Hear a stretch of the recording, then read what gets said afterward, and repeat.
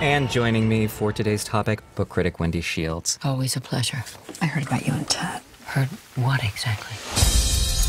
Every 7 years that it comes over him, he gets restless, does something juvenile. I'm not going home with you, Wendy. Oh, instead of buying a motorcycle, Daddy decided to give adultery a spin. Who is it? Darwan Singh Tour for your driving lesson, please. What happened? We're moving. That's good.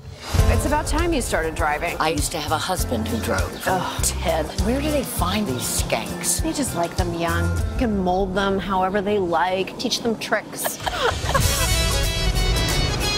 Teach yourself to see everything. The driver's biggest problem is everyone else. You can't always trust people to behave properly. Ain't that the truth? Wendy, what does a woman like for a gift? I don't know. Candy? Flowers? That's it. Darwan? She's from a village near where I grew up. My sister picked her out for me. Now that you're married, maybe a double date in Chinatown? Cheeky. Tell me where you want to drive. To go somewhere else. I like something to take my mind off my mind. That's why I do yoga, meditate. I do Ambien.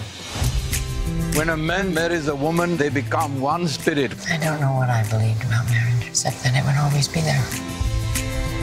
Why do you teach driving? For a better job, I would have to take off my turban, shave off my beard. But this is how I know who I am.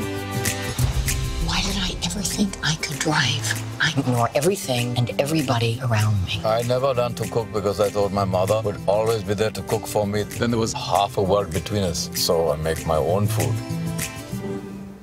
Your point? No point. I'm learning to drive, you know? Well, that's a scary thought.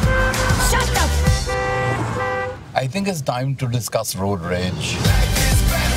It doesn't matter what is going on in your life out there. When you are at the wheel of a car, this is all there is. Your life right now.